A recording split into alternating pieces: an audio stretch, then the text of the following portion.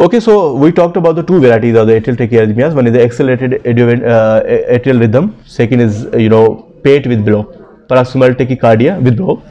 And third variety is the MATE, multifocal atrial tachycardia. Okay, so as defined, as this is a common ECG. If you have worked in the pulmonology ward, you might have seen such sort of ECGs. That is quite puzzling for the medical students, for the beginners, because it's a bizarre pattern. You are not sure whether is atrial fibrillation is going on, is it atrial flutter, or certain other arrhythmias. You need to keep in mind about the definition of the multifocal atrial tachycardia.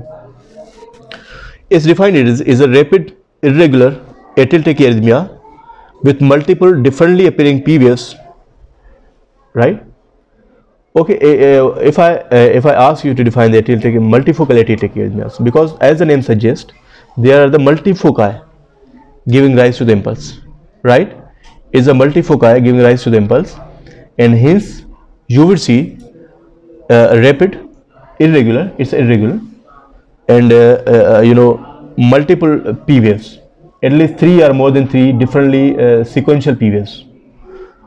Simple में हमें इसको ऐसे define करते हैं multiple atrial tachycardia को कि 3 consequent जो होती है ना, सब्सिक्वेंट 3 या 3 से ज़्यादा डिफरेंटली या abnormal P waves, irregular rhythm, and 3 or more than 3 abnormal P waves और tachycardia, heart rate more than 120. इसको हम कहते हैं met.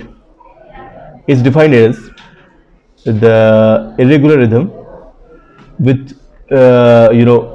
sequentially 3 or more than 3 abnormally appearing P waves and heart rate is more than 100. It's called multifocal atrial tachycardia. It occurs with the lung disease. In contrast to the atrial acceleration that occurs with the digestion toxicity, there is no enhancement of the parasympathetic effect on the AV node in MATE. Therefore, AV P wave is conducted to the ventricles. इसको समझ लें. As we talked about the atrial accelerated rhythm that's commonly seen in patients with the digestion toxicity, the MATE has no relation with the digestion toxicity. Okay, in fact digestion is used to treat the multiple atrial tachycardia and it's commonly seen in the lung disease. And there's no enhancement of the parasympathetic effect on the AV node in MATE. Therefore every P wave is conducted to the ventricle.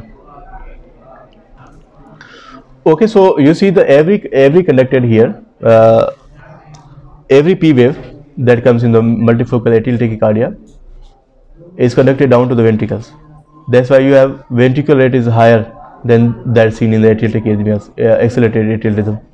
Every P wave is conducted down into the ventricles. Okay.